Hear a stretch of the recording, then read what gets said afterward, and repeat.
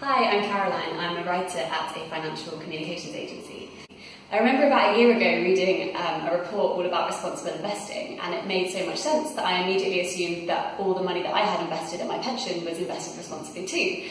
But then later on in that report, it also said that often when people find out about responsible investing, they immediately assume that their money is doing good, and often they're wrong. And I'd fallen into that trap completely. So I went online, I logged into my online pension account, tried to find out what I was investing in. It took me like 8 different tabs and various fact sheets to actually find out what I was investing in, and eventually I found it, the top 10 holdings, which included things like Royal Dutch Shell, British American Tobacco, and BP, and things that I really didn't want to be investing in. And I was at work at the time when I found this out, so I just said it to a couple of colleagues around me. I was like, do you know that we're investing in this? Did you know that all of our money is going into this? Did you want that to happen? Because I don't like it at all. I was in real shock because I really thought that the investment industry and the people who look after my money would have done good stuff with it.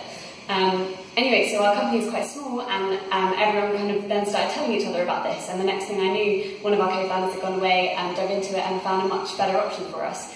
So now we are all investing in stuff that really suits the things we're interested in and the things that we care about. So I have a really nice sustainable pension now that I know is making my money grow, but also doing good stuff for people and the planet at the same time.